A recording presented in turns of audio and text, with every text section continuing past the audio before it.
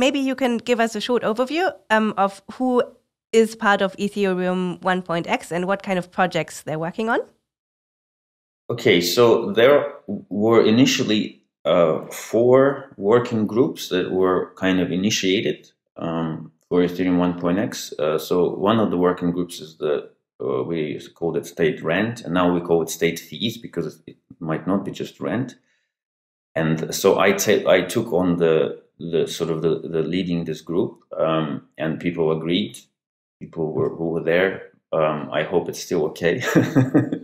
And then there was another group about chain pruning. So this is the group which will be looking at something which is not related to the state directly, but also something that current Ethereum clients have some issues with, storing the blocks, which I think is going about 70 gigabytes or 80 gigabytes now, the block bodies, and also the growing event logs storage. So these have to be, we have to start pruning them at some point.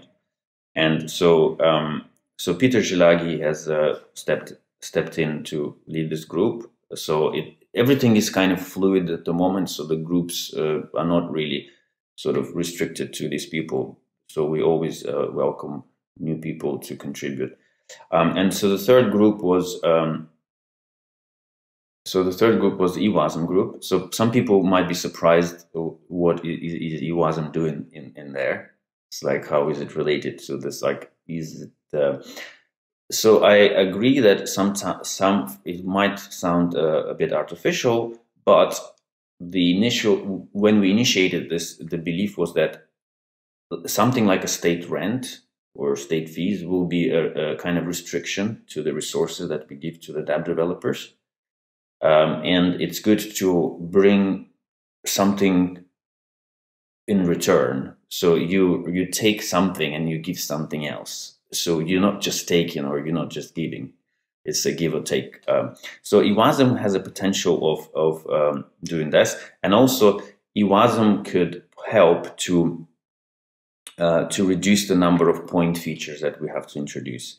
There was a lot of talk about introducing new precompiles for lots of different cryptographic primitives, and that if you look at the history of Byzantium release, there was a lot of time spent on just implementing 2 or 3 precompiles because of the proper gas calculation, lots of testing.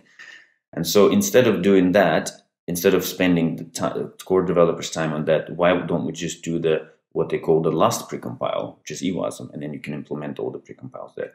It has a lot of nuances, but these are the 2 reasons why EWASM is there.